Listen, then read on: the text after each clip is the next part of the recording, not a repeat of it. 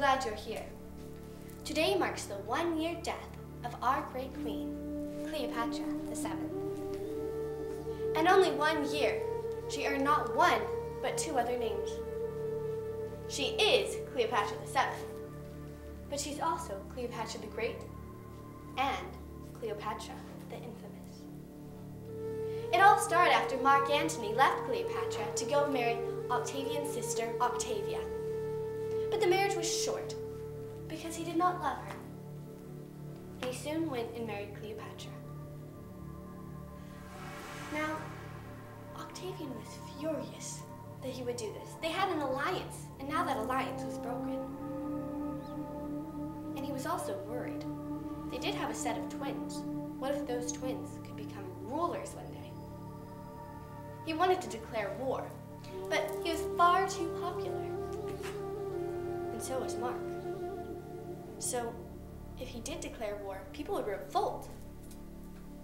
He knew he had to do something, though. So he published a series of wills stating that Cleopatra's children would become the next line of rulers over Rome. Now, this was somewhat true. Mark did want them to have some power, but the way Octavian made it state, well, it wasn't true at all.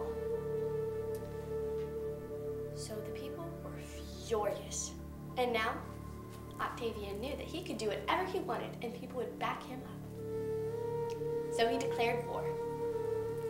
Now Cleopatra and Egypt heard of this and started making her castle ready for all the war that would go on. She made provisions for her children and all that goes into it. And then, no one came. One day we were strolling throughout the gardens. I, being her counselor, was advising her what to do when they would come, because we were sure they would. And suddenly, a loud banging on the door occurred. We later found out they had gotten in a tree and were trying to bang down the palace doors. But Cleopatra did the funniest thing. Without even consulting me, her advisor, she flew to the other side of the hall and actually did the most funny thing. Asked who it was. And she and Octavian actually talked for a while. The funniest thing possible. Now, on the other side of the castle, Antony had received reports from Cleopatra that she had died.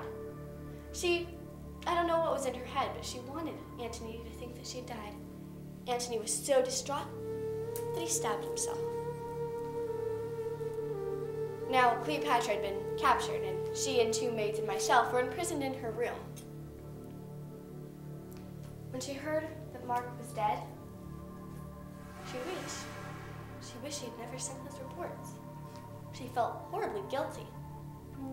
And now she decided that instead of being led through Roman chains as her sister had, a queen of Egypt, being treated as a prisoner, she decided that she would do the same, but a more formal way than just stabbing herself. She would do the traditional way, the bite of a cobra. So she had merchants from down the street bring her a bowl of plums.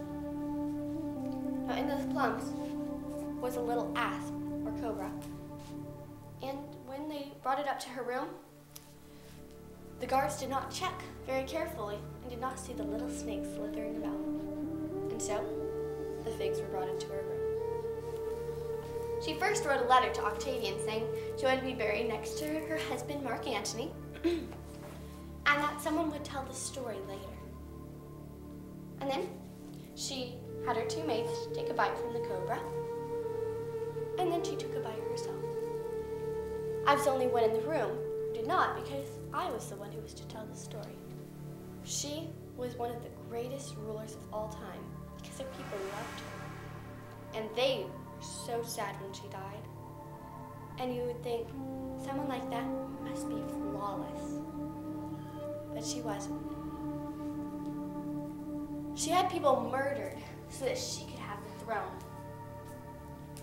Her own brothers and sisters, her own husband, her own friends. So she had a dark side. But you decide. Was she Cleopatra the Great, the infamous, or just plain the savage?